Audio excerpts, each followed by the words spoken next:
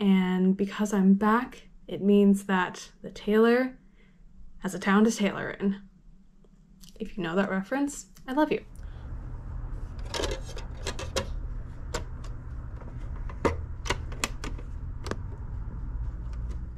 Hello. It is 5 in the afternoon. I was supposed to be sewing all day. Did I? No.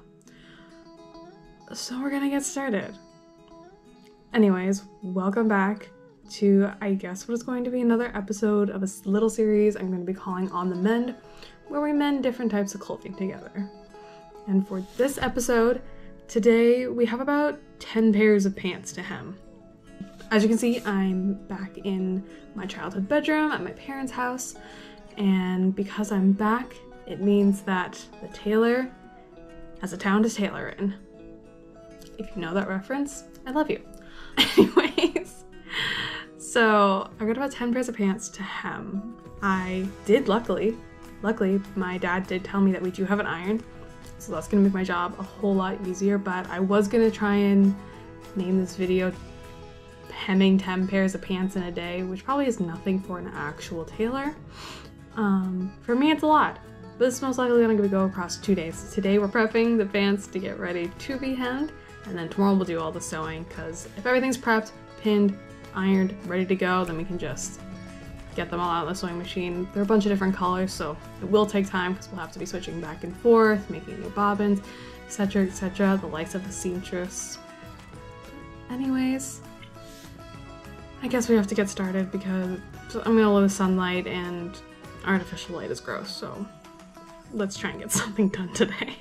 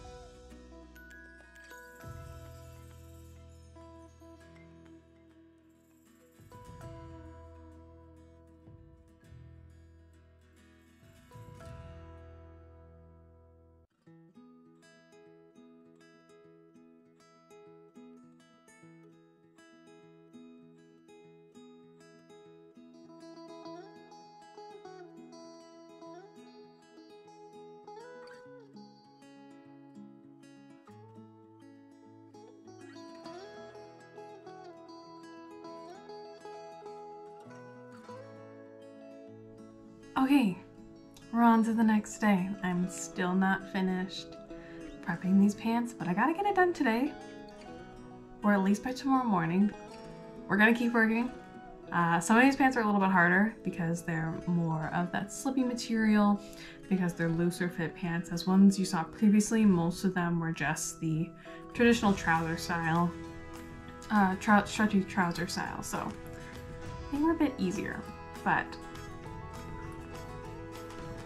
still gotta do it, and we're gonna keep doing it, so let's keep going.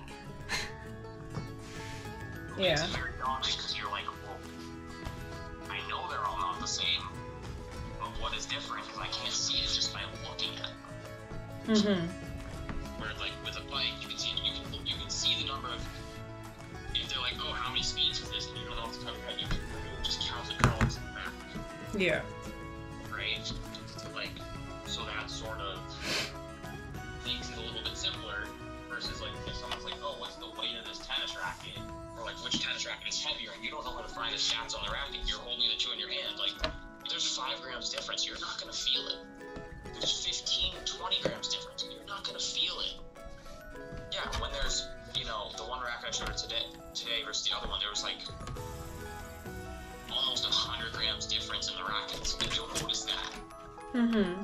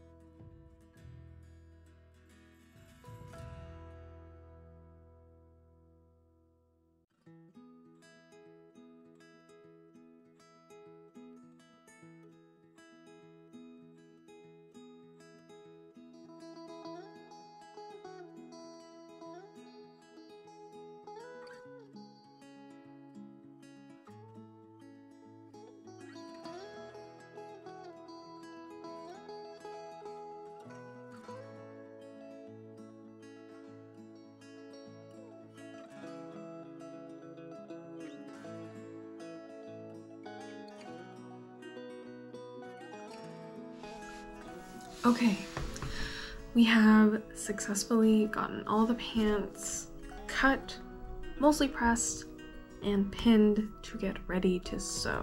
So one set of pants I'm going to be doing on the machine because that is how they were when they were made in the factory, so I'm just going to do it as that was.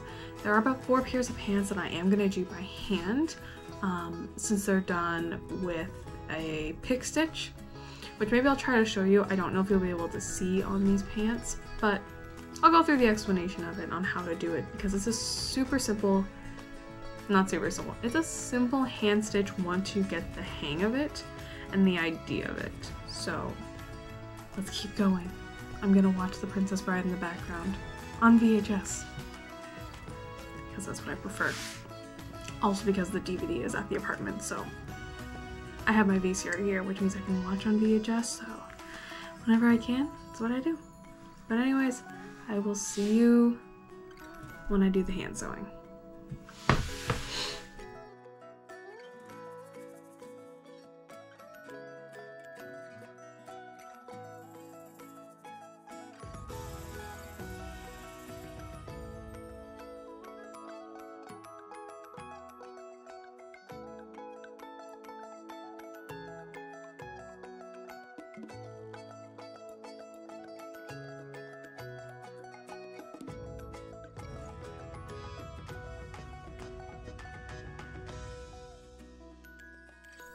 Okay, day 3, and we are just about finished.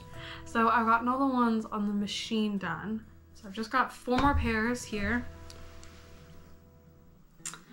that I'm gonna do by hand because that's how they were with the factory. So just kind of keeping things the same. I could have added the top stitching by using it on the machine, but just keeping the way it is, and I need a break from my sewing machine because it's loud, and honestly, I love hand sewing, so I don't really mind it. Try to show you what a pick stitch looks like and explain it along the way. Once you get the hang of it, it goes really quick, so yeah. Let's get these done so we can move on. Okay, so I'm on my final pair, the white pair, to show you how to do a pick stitch, hopefully. So basically, you're gonna get a length of thread. It's always suggested that you do about like a 4-arms length, just so that it's not too long that it will knot. And you're just gonna thread it through your needle, but keep a short tail and a long tail, and don't tie any knots.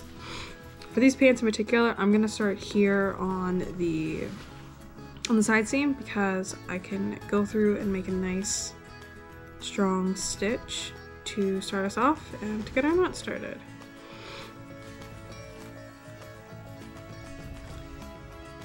And the important thing when you're doing this is if you're not rolling this raw edge in, which is a possibility, if you serged it or you did like what I did and just did a zigzag with a straight stitch, always make sure as you're, as you're sewing to go underneath those stitches that you did in order to make sure that you're not going to fray the fabric, which is the whole entire purpose of putting those stitches in. Where's my loop?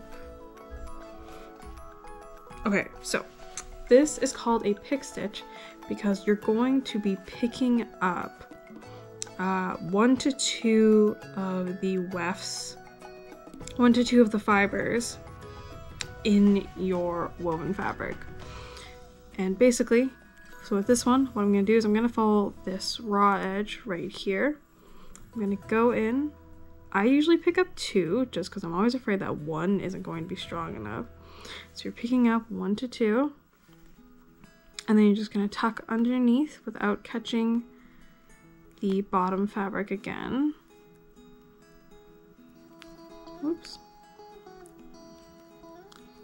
And I'm going to go right here. You're going to kind of make it diagonal so that it kind of looks like a whip stitch, which is just a stitch that wraps around. But rather than seeing those diagonal lines on the front as well, you're only going to see them here on the inside. So yeah, and then that's what it looks like on the other side. And just pull through. You don't need to make these super close. I'd say about like 1/4 of an inch separation or so works.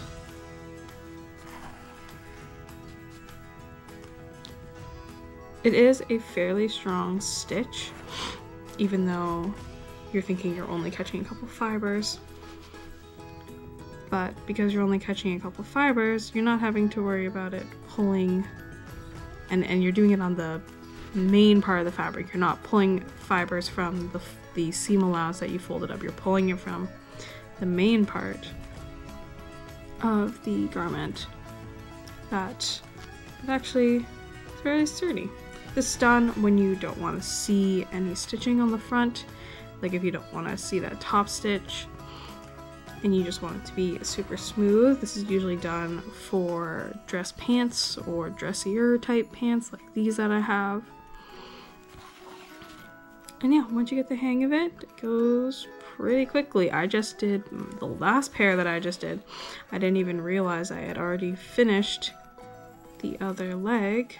Like I had made a new needle and I went to go do the other side and I had already done the other side. So it's something great to do, put something on in the background, like a movie, podcast, TV show, whatever. Do it outside if you can. It's a little cloudy today for us, so it's a little chilly right now. But I've got the sunlight, which is beautiful. And I'm sitting in my bed, so I'm comfy too, which is nice. That's something that I definitely like about hand stitching, is that you can bring it places. I don't have to sit in front of a machine at a desk. I could go outside. I could sew in, you know, I could go to a park and sit underneath a tree or sit on a bench and do some sewing there and be out in nature rather than being stuck inside a room. So it's definitely something that is a positive.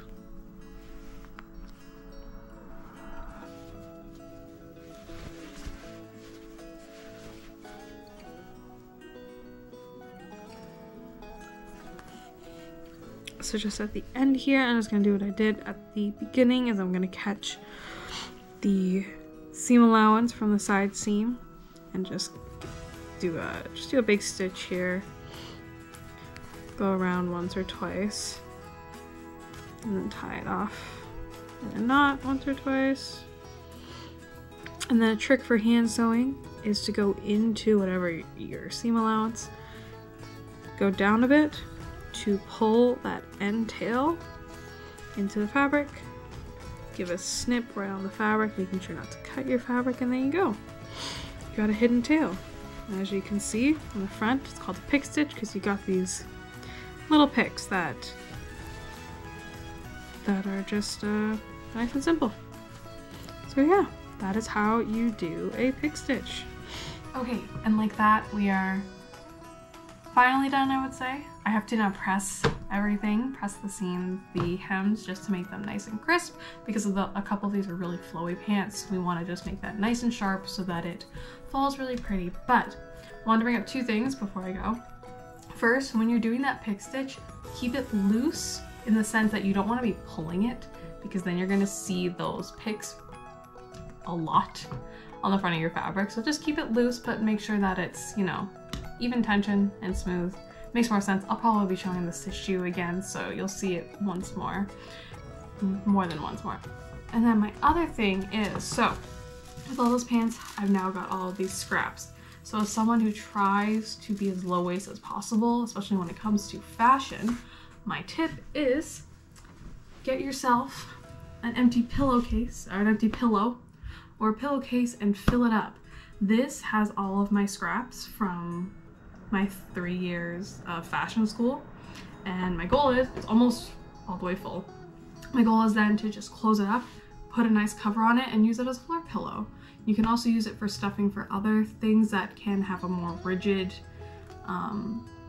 feel to them, because if you're not cutting down the pieces to make them softer, you could use them in like stuffed toys as well, but I really suggest it for things like floor pillows, because then you can really pack it in there. And yeah, so this will all be going in here.